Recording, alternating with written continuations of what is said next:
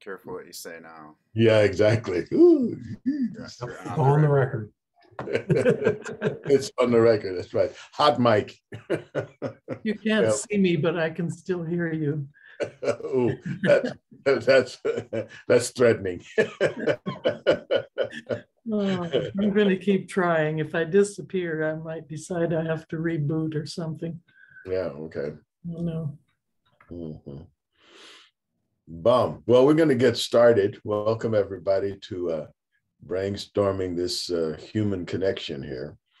And we're glad to have you guys here. And it's kind of a catch up today on where are we?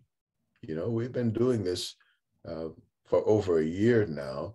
And we got this started because we recognized that one of the problems that we have as human beings is that we don't have connections that are stable. Let's say we have it's kind of like a bad telephone connection where we don't always hear what the other person is saying, and there's a lot of static between what a person says and what the other person hears. And I often reflect on like how complex our human connections are.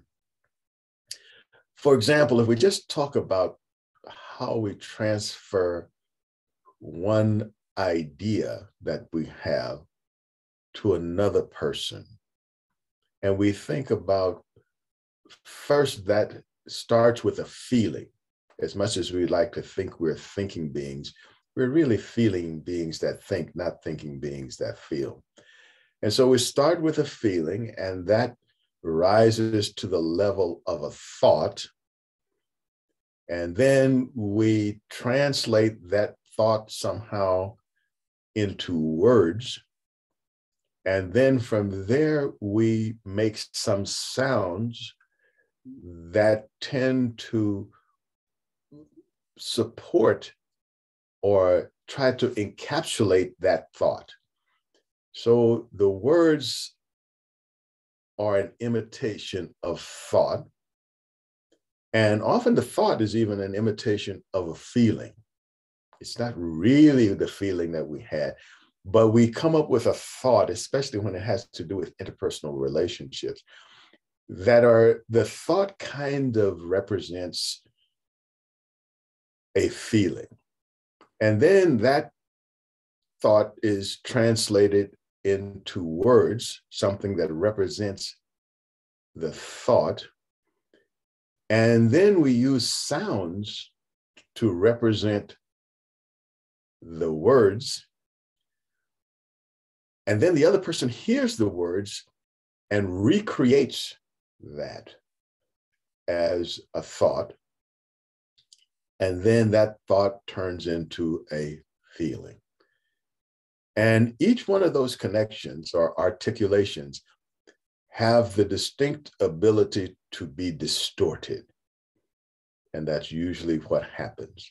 And there's always something that goes through a filter that's not quite the feeling that we had, but it's good enough, or as good as we can do. And then the words are not really the words that I had in mind, or the feeling doesn't really encapsulate what I was thinking, or what I was feeling, but that's as close as I can come. And then you depend on the other person to reinterpret that.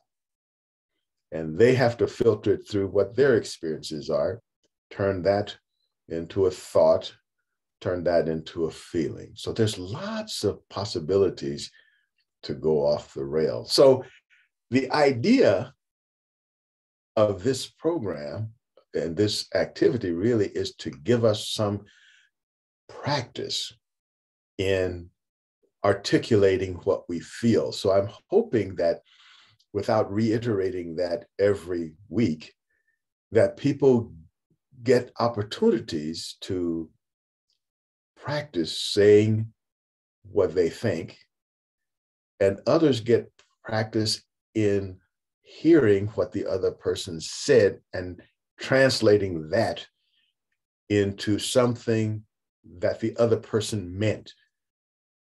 And there are two tracks in a way. One is how we feel about it, but before we get to how we feel about what they said, it's important to recognize that we may not have heard or understood what in fact they said, sometimes because they don't know, or they don't know how to express what they feel. One of the two, or maybe other reasons. But once I recognized how easy it is to misunderstand and be misunderstood, I became a lot more flexible in how I feel about people based on what they say, because I realized that's hard. We're asking ourselves to do really hard work to be understood and to understand others. But we have to try. We have to try, because absent that, it's not good.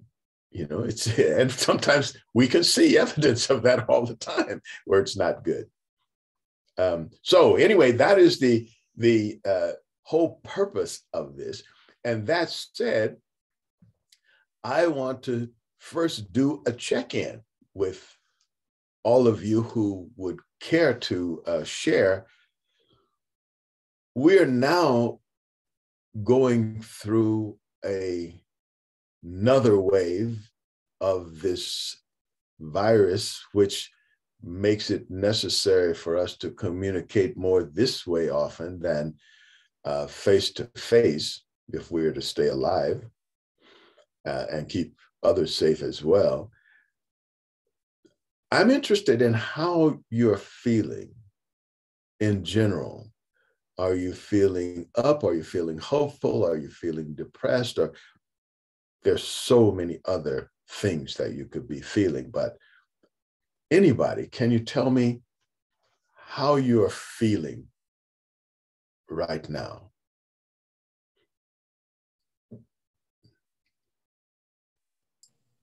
Well, the first part of the pandemic, the first year, it didn't affect me that much because I had a writing job with public broadcasting that I can do here, and a lot of it was by the phone.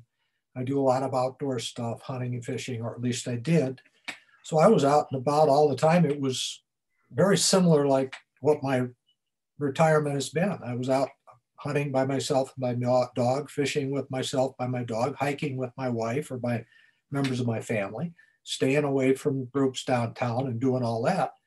But this year I've had health issues that have kept me from doing a lot of that. So I've been more confined to the house. And I think that has helped me understand what maybe more people have been going through that I wasn't really going through on this pandemic. And I've faced not only these health issues, but I think the confinement issues that other people, many other people at least, have been dealing with throughout the whole pandemic. And it can add to depression, it can add to anxiety. In my case, this ailment that I have makes it difficult for me to read anything very, very lengthy, and that's been a loss for me. And I think everybody in one way or the other has lost something probably during this pandemic, at least temporarily.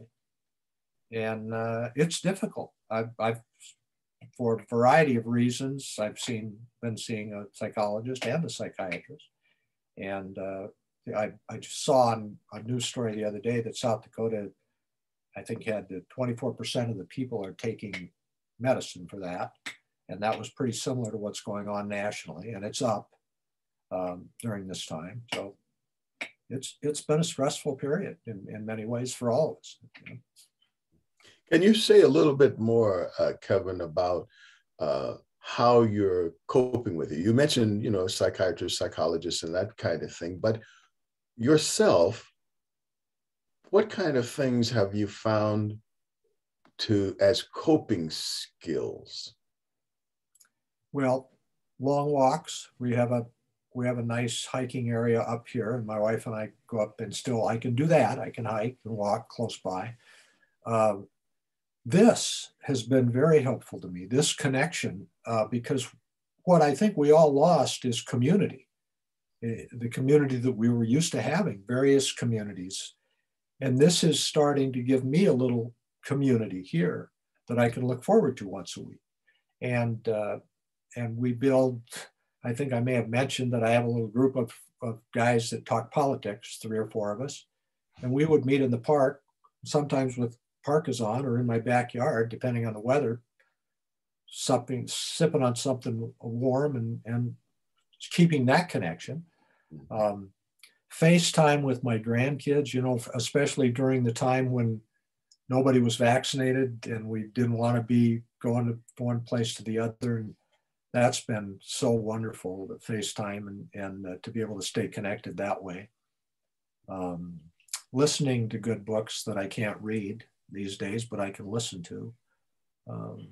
And my spiritual life, prayer, time alone, both in the church and out. My church is closed right now because of Omicron. They shut it down, too many cases. And friends, you know, reaching out by phone, by text, by Zoom, and family. Mm-hmm. Very good. I think that those are some very good tips for others as well who may be struggling with something similar and some similar experience. Anyone else has anything they can share about how you're feeling right now, what you're experiencing now?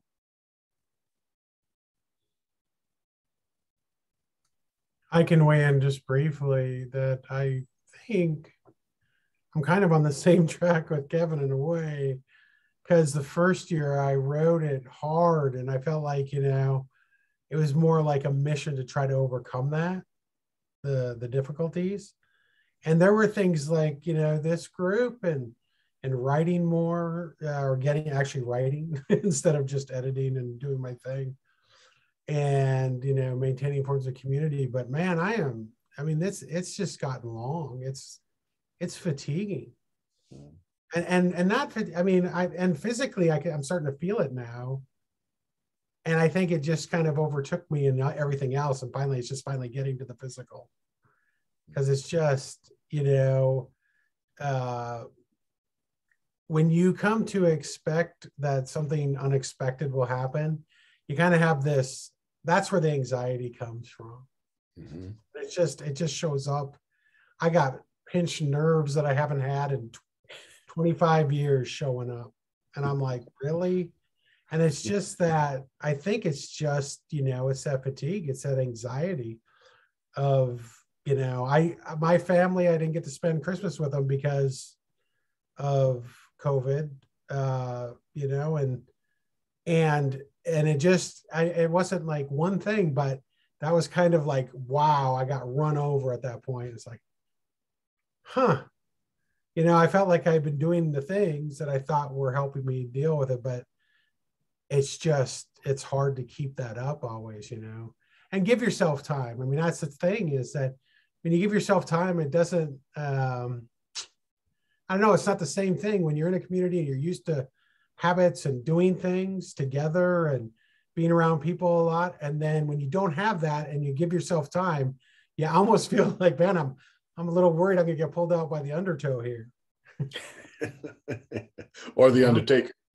Yeah, well, they're running the same in that case. So, I mean, and you know,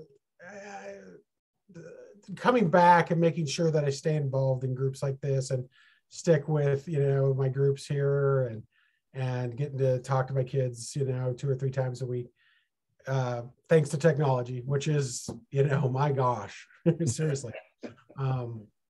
It's been a lifesaver, literally. You know, those things keep me in range, but I mean, I don't know how people could be this far into it and just not really feel it. It is really a drain at this point. It's just so long. Mm-hmm. So you know, I try to glom onto those days when I can really find something and jump on it and just really ride that as much as long as I can, and then hold on for the rest, kind of, for now. You know.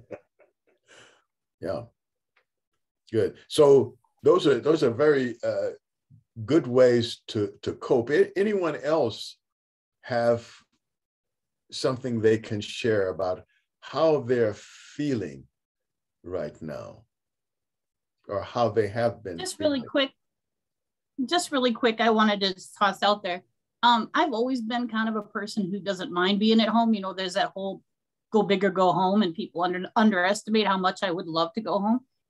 But there's a difference now. Like, it used to be you had a choice to stay home, and now that it's not an option to do anything else but go home, it causes, I think, what Todd, to what Todd was saying, it's a lot of anxiety. Like, you don't have a choice. There's not any agency anymore as far as, what am I going to do? Well, you don't have a whole lot of options. Mm-hmm. You don't have a whole lot of options. Interesting. Okay.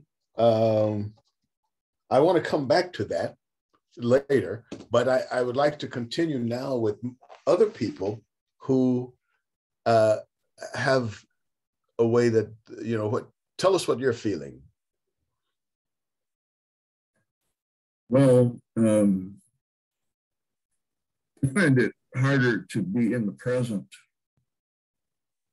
And I think that's so important, to be in the moment and be in the present, because there's so much concern about the future, immediate future, because of the way things change day to day. Where should I go tomorrow? Where do I dare go tomorrow? Should I let my grandson play in that basketball tournament on Saturday?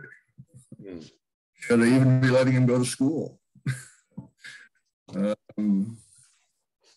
there's that. It's harder. I think my state of mind is pretty good, except it's harder for me to stay in the present, which I've always thought is of utmost importance.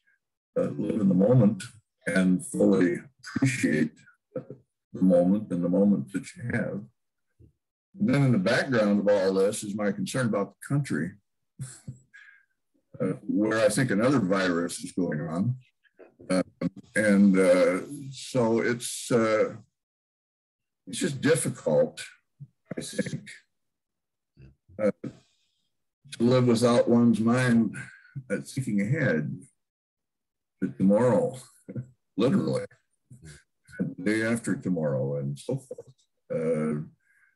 And that's pretty unique to my experience, because I think I've always been pretty good at living in the present. I've learned to live in the present. I've learned the value of that, and now it's more difficult, especially this second surge of the virus. Probably the second surge of what my concerns are for the country. I think those things are going on and preoccupy me if I let them. Can you say a little bit more about being in the present? What do you think pushes you out of that space? Well, I think I just said it. I'm worried about the immediate future, for starters, because I literally don't know what's going to happen, what's going to be on the news tomorrow, and what Dr. Fauci is going to recommend, and what, if anything, the local school systems are going to do about the latest surge. How my loved ones might be affected. What's next immediately? It causes more anxiety than I'm used to feeling, is all I'm saying.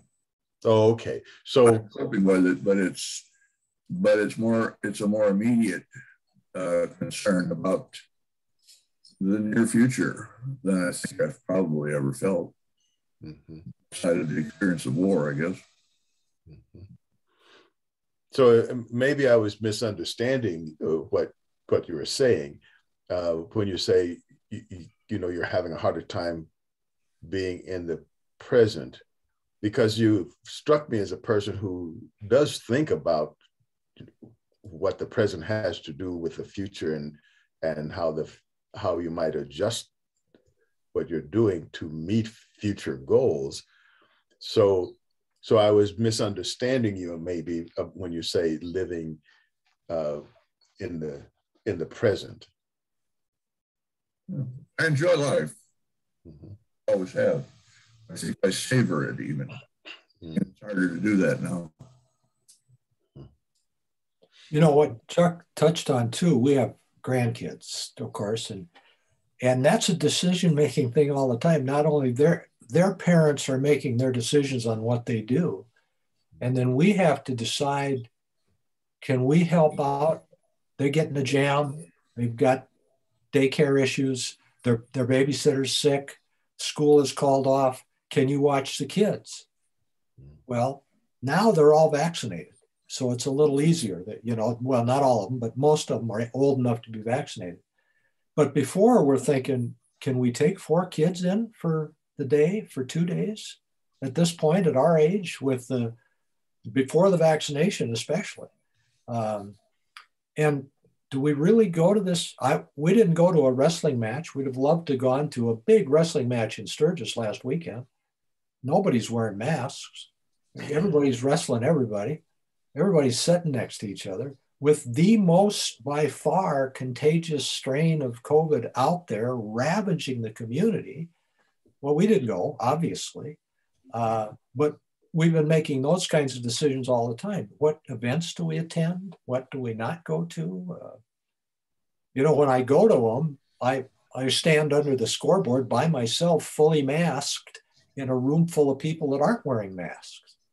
And then I get out of there before they close down. It's a daily life risk taking. As Chuck says, we're always thinking about the next day. Mm-hmm. Interesting.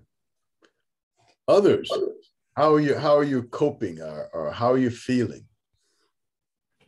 Mrs. Betty, I guess the one thing that kept coming to mind, and I hate to admit it because I'm not an angry person very often, but I have this underlying feeling of anger because we are where we are and people have willfully defied the things that made good sense to me. So I just stay home. I do go to the store once in a great while, but I don't know when I'm going to go again because I walk in and look around and people aren't wearing masks. It makes no sense to me and it makes me angry. So I keep a good pantry and I don't mind being home alone. And I love being able to socialize and talk with people here. It's really important to me.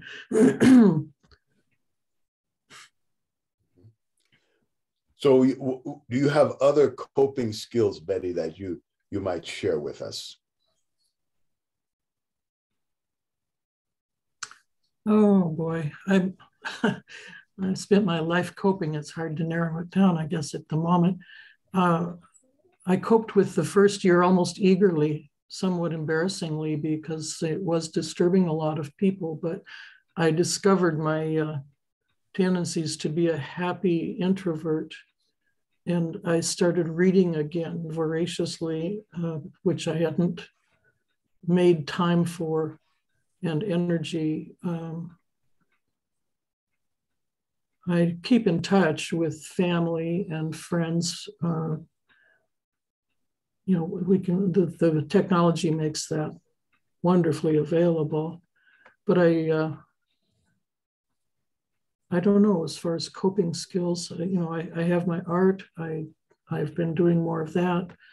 I'm preparing for an exhibit. That's got my nose to the grindstone right now.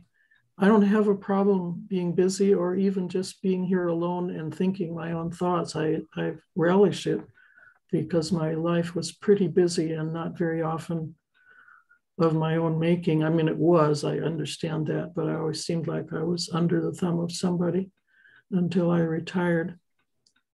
So I don't know. I think, I read, I paint, I read, I think, I sit. And I do have dear friends and relatives. I have great family. So, but we can't just get together casually. It's a major deal to set up a family meal around my table for all these reasons. So I think I'm maintaining pretty good mental health most of the time. I put a lot of emphasis on getting sleep, and that's helped me, I'm sure, in everything. So I'll leave it there. All right, excellent. Thank you, Betty.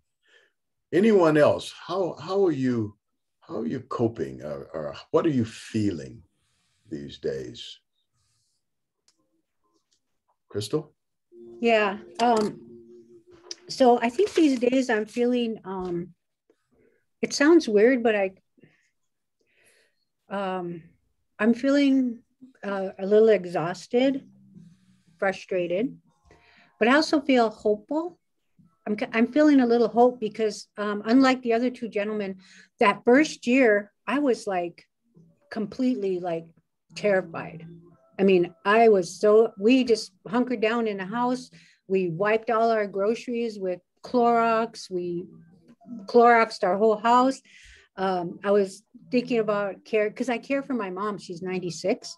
She lives with me. And so I'm like, we got to be extra careful. We got to take our shoes off. We're like planning a little dressing room outside the house. We could take our clothes off, throw them in the wash, and then go in with a robe. Or, we just went like full on out trying to fight this pandemic and getting the virus. And we shut the house down. We put a do not enter sign. And everybody came to visit and they were knocking on the window and grandma would like peek out at them in the window. And that's all they could do is just peek in through the window. And so, we just like took it full force and just hunkered down. And then I even went so as far as to buy a little old pop-up trailer because I said, I'm going to buy this and put it in the backyard in case one of us needs to quarantine, get sick. We're going to go out. Whoever's sick has to go live in that pop-up trailer.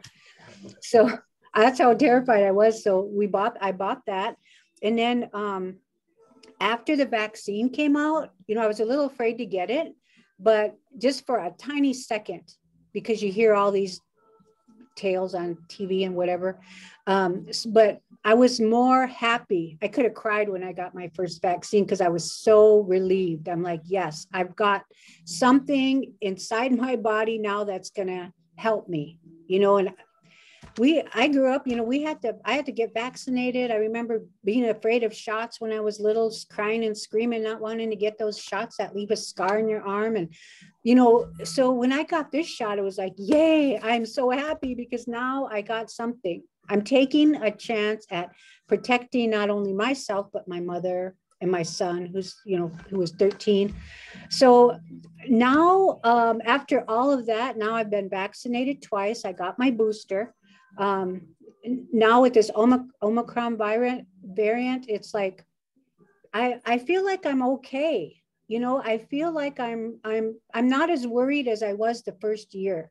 That was worse because now I feel protected to some. I still, wherever I go, I mask up. I don't get mad or I don't care if other people don't wear a mask because that's them. I have no time to worry about them and why they're not wearing a mask. You know what I mean? And so it's like, my mom is like Betty, she gets real mad. Oh, why don't them people have masks on?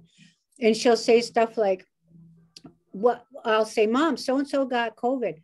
Well, why didn't they take care of themselves? What are they doing out there that they get that disease? So she kind of, at her age, she's 96, she puts like a little, you got a little guilt. She puts a little guilt on, gee, you're terrible person because you got COVID, you're not washing your hands, or you're breathing in people's air, or you're not wearing a mask. So she kind of thinks like that. But I said, Mom, we're vaccinated, we got our booster, we could still get it. The only thing now is it might not be as bad. If we get COVID right now, maybe it won't send us to our deathbed. So I said, that's the only thing, but we still have to be mindful. you know, we still, we didn't go anywhere, like I said, that first year, but now, you know, I'm just like, what helped me through was a lot of meditation. That first year, I mean, I was not sleeping. I even had to get on some anxiety meds that I still take, you know, like a little dose of it, because the doctor's like, wow, you're just I was just like, oh, you know, I was just like terrified. Like, I'm going to die. I'm going to get this. My mom's going to die. And, you know, it was terrible. And then when my family and my kids got it, I was just like beside myself. You can't go to the hospital with them. Two of my kids ended up in the hospital.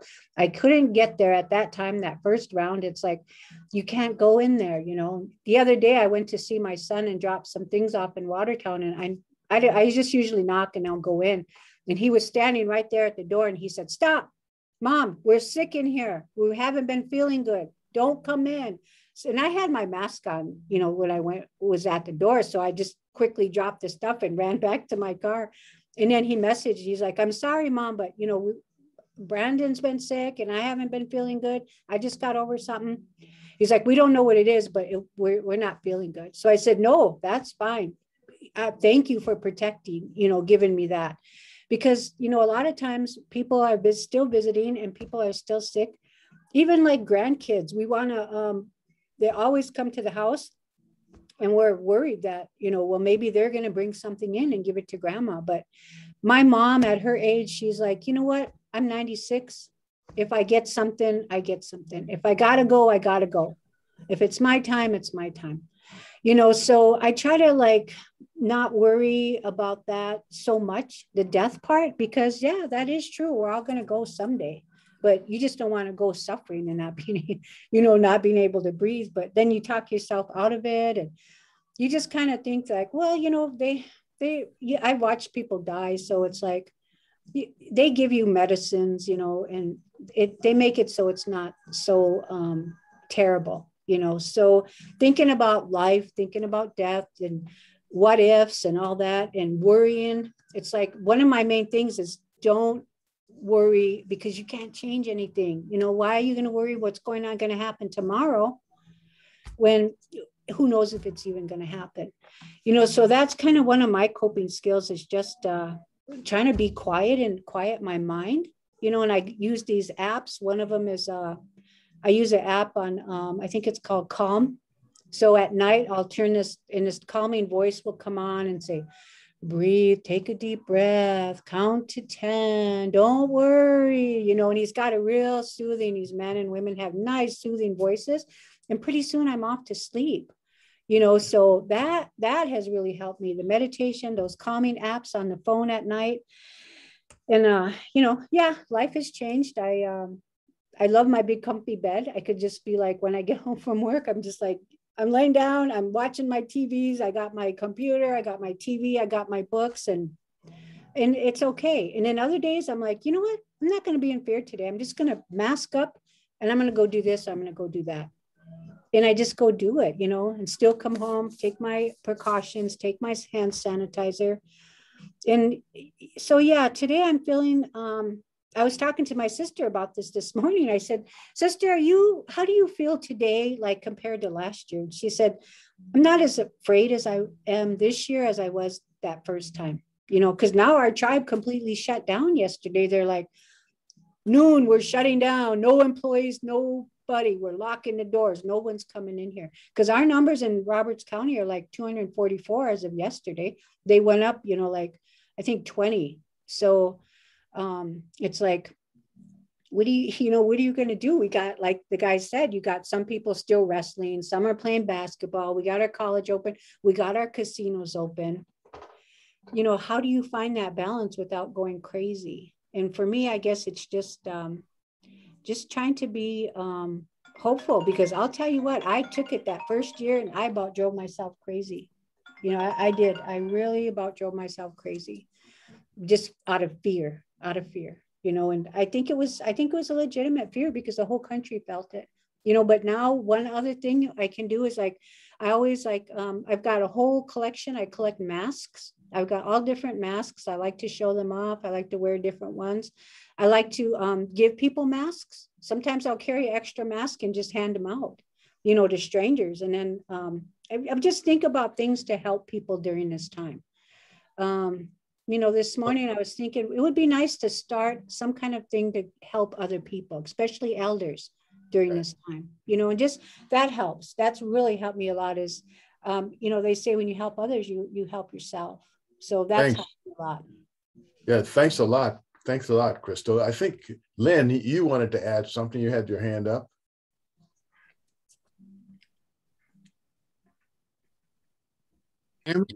There you go. Myself. Yeah, okay, go ahead. I'm probably frustrated and amazed with the stupidity of this whole thing. Mm-hmm.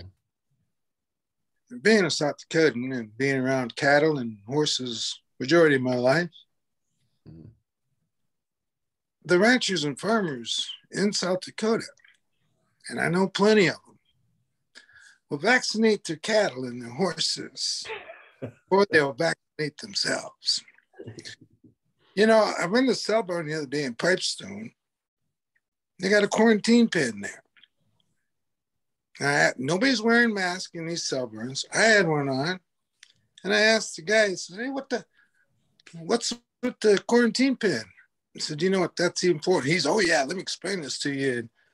But they won't do it for their friends or their family because it might interrupt their macho image. And the political atmosphere of this whole damn thing is just sickening. I'm going to pick on Governor Kristi Noem right away when she was trying to stop Harold Frazier from putting up checkpoints. Why are you mad at people for trying to protect their family and their friends? All because you're trying to please the President of the United States, Donald J. Trump. That's where this stuff starts.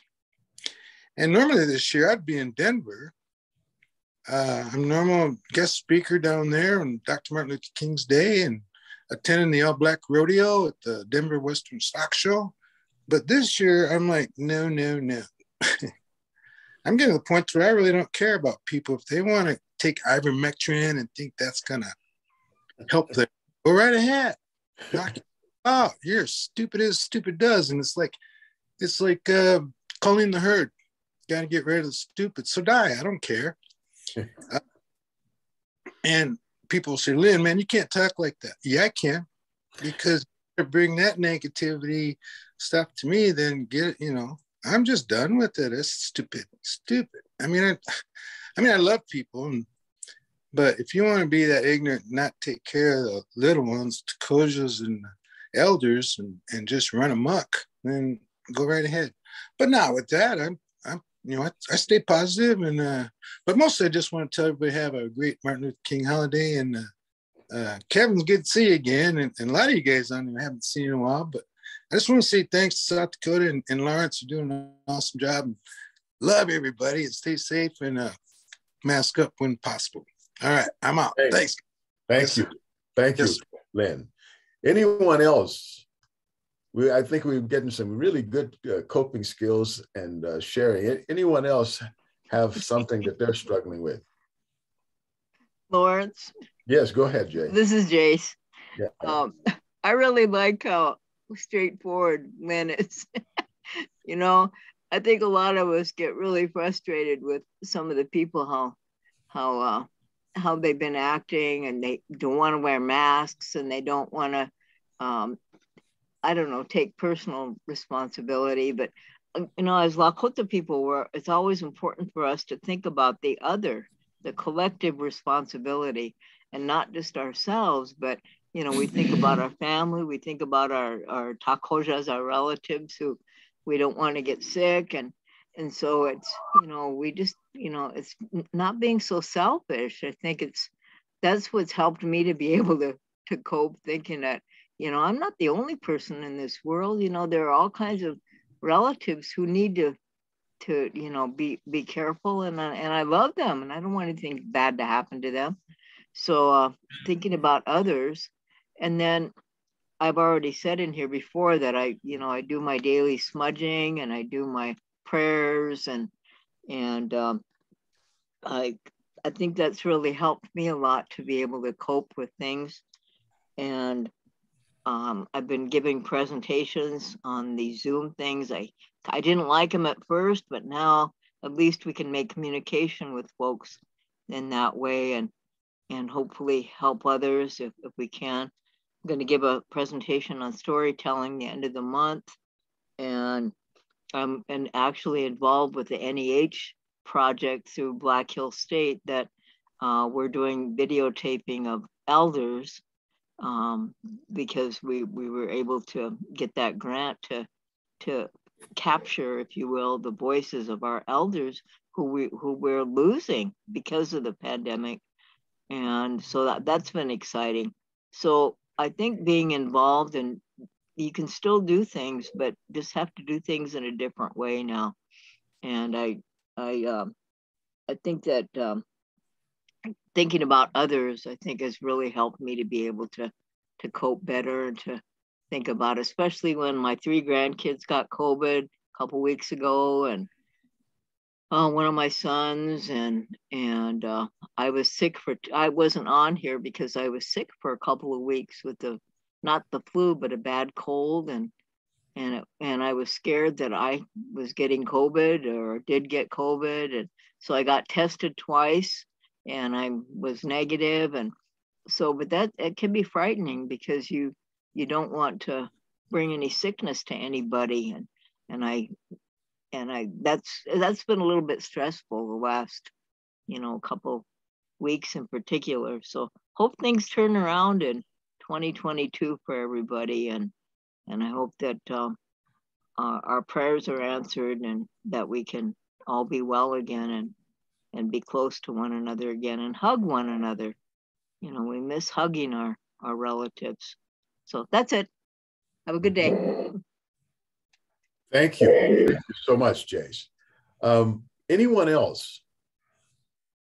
Things that you're experiencing and maybe some sharing of your coping mechanisms.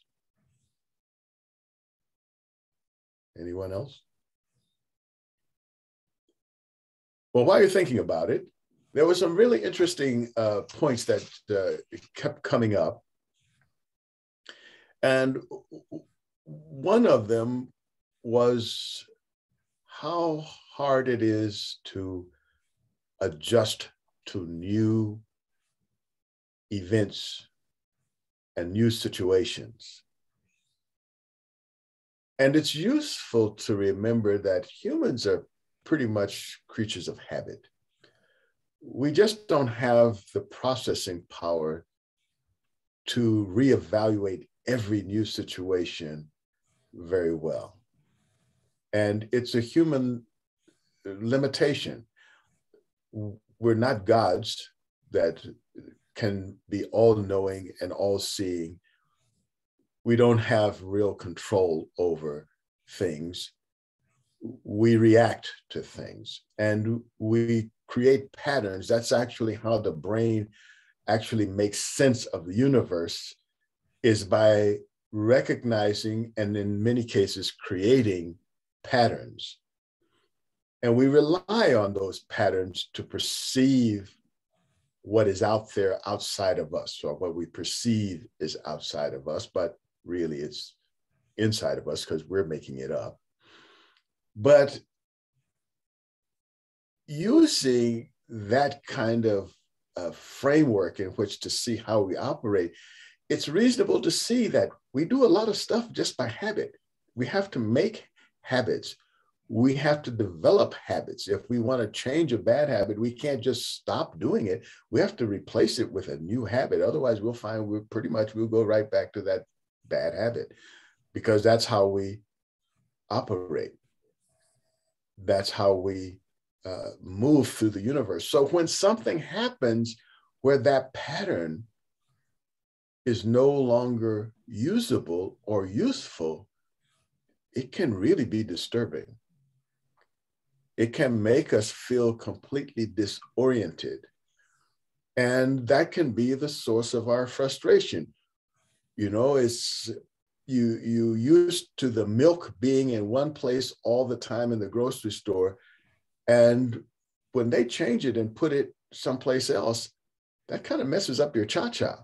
You know, it's like, you know, it's that somebody put an extra beat in there and now it's hard to dance, you know? So it's reasonable to think that, yeah, we're going to experience some things.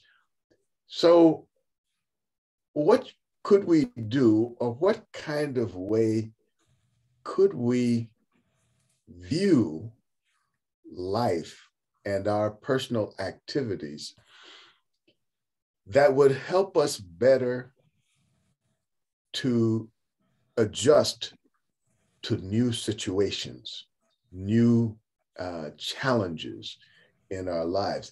Is there a habit or a framework, or a habit in terms of like our perception, or how we, our modus operandi, the way that we normally move in the universe, or how we think about things? Is there a way that we can do that that will accommodate the inevitable changes in our lives? Anybody have ideas about how we could do that? When you ask questions, you often have something in mind as far as the answer is concerned. So start there. How would you answer your own question? Well, I typically like to give other people a chance because I don't want to like formulate other people's ideas. Well, that's good of you, but you know, running out of time, and I'd like to cut to the chase here. Okay. We do run out of time. Okay. I'd like to hear what your answer is to your own question. Okay, I'll tell you what I do. Because you pretty obviously cope very well. You seem to me to be a person who is able to remain genial, affable. This. So, what do I do? So, what are some of your answers to your own questions? How is it that you are proceeding in ways that are helpful to you? Okay, I would say that at the bottom of it, Chuck, is breathe deep. You know, breathe deep.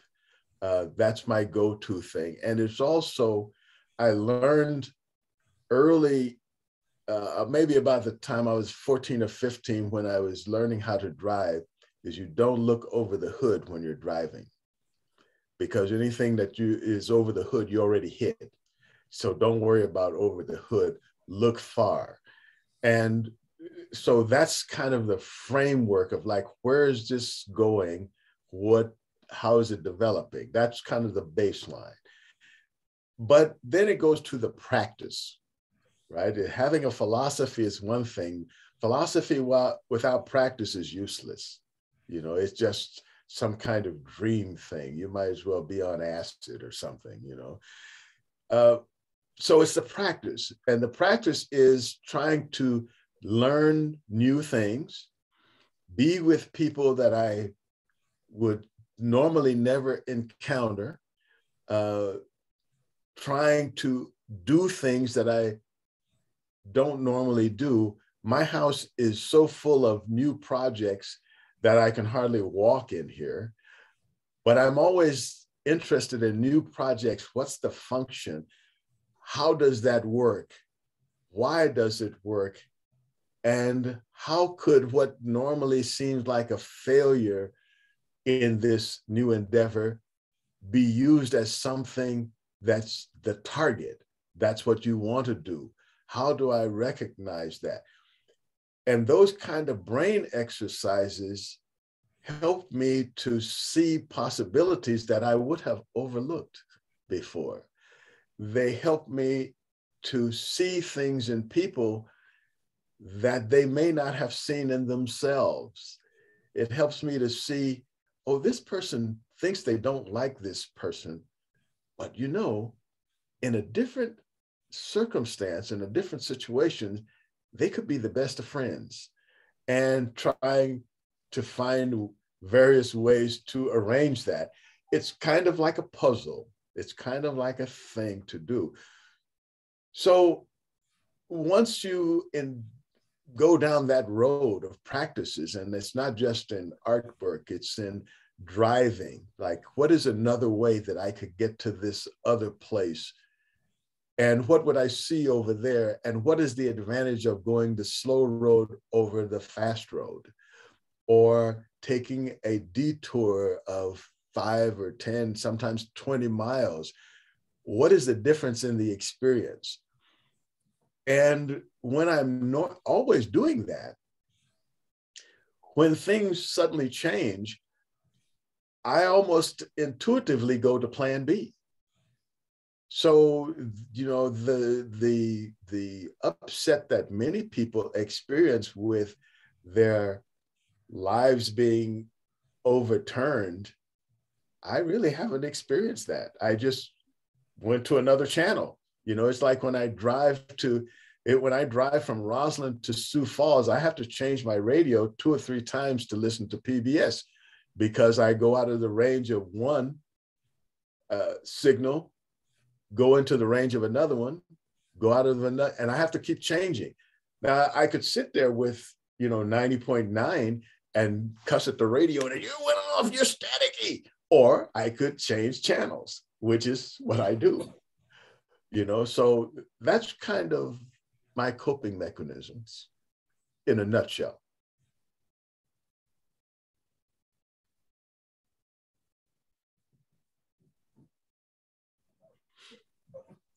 Any other people? I'm sure other people have other ways that they cope with, you know. I haven't gotten to eating ice cream yet, but I think under certain circumstances, I could see where that could be a thing. I wanted to just emphasize something that Jace said, that the last time I looked, Indigenous people were the leading ethnic group in the United States for vaccination. Mm-hmm. And I think the reasons were the ones she stated. And President Biden this morning called out all of us. He said, you know, you call it a personal choice, but it's a personal choice that affects everyone else. And I think the Indigenous people have had that in their cultural, in their mindset for longer than I know, and certainly appreciate that. And it shows up in vaccination rates, and also in the way they reacted with closing down reservation roads and getting in a conflict with our governor. But that was all driven by that long historic concern for the community. Very good point, Kevin. Very good point.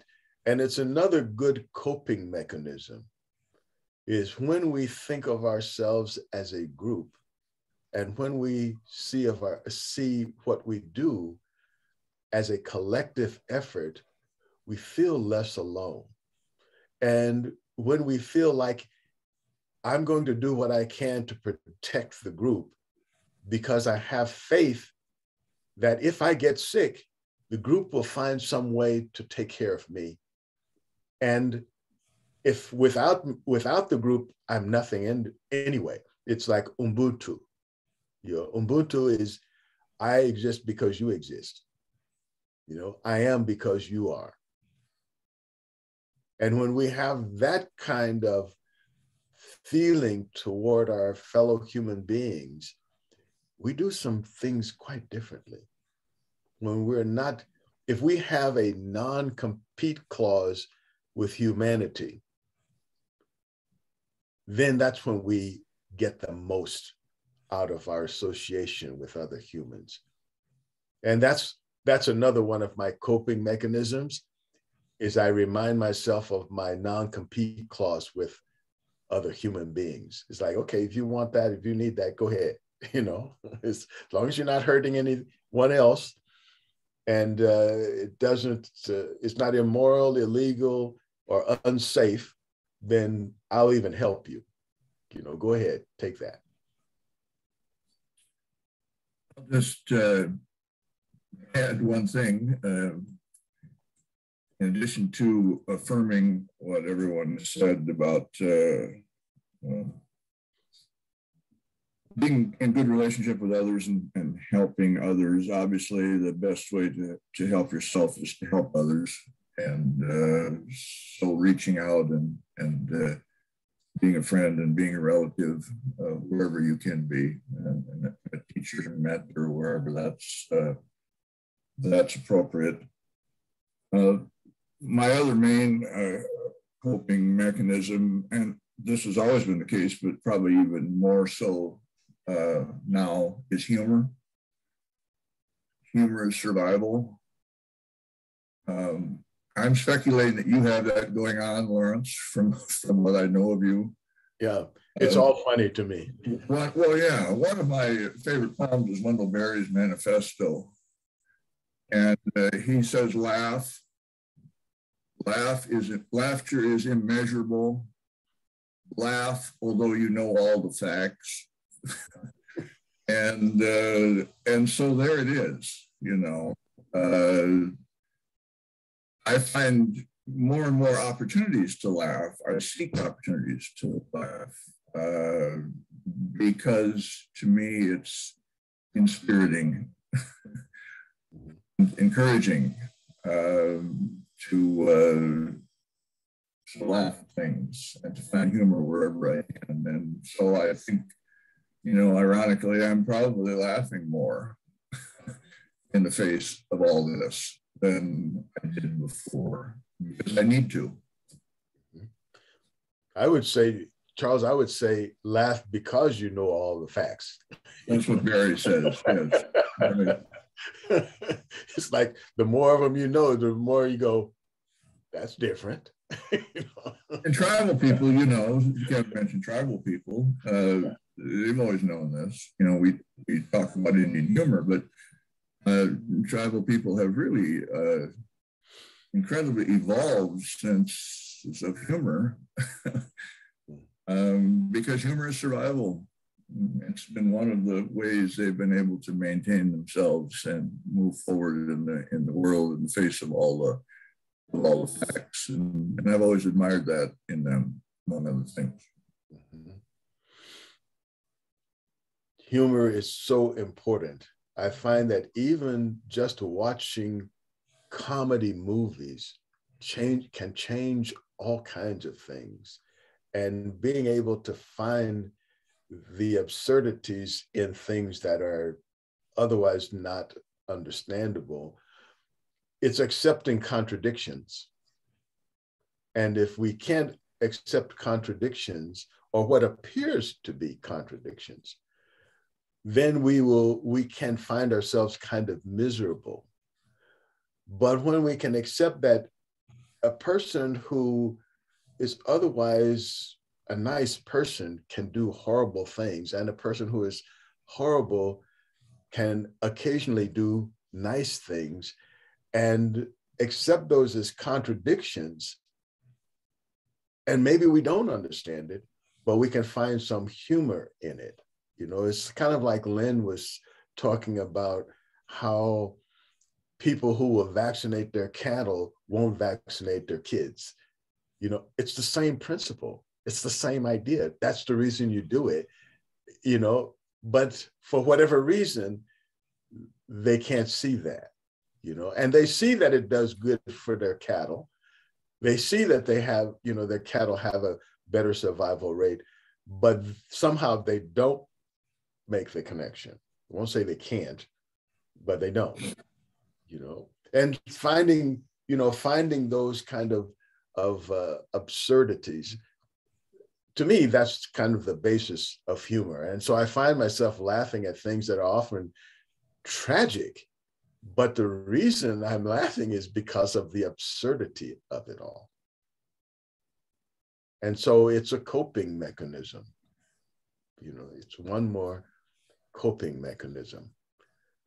Well, I'm hoping that from this discussion, many of you have found some coping mechanisms, some ways that you might address life that lays before you and find some joy, beauty, enjoyment out of it, because this is life is a temporary assignment and it's short.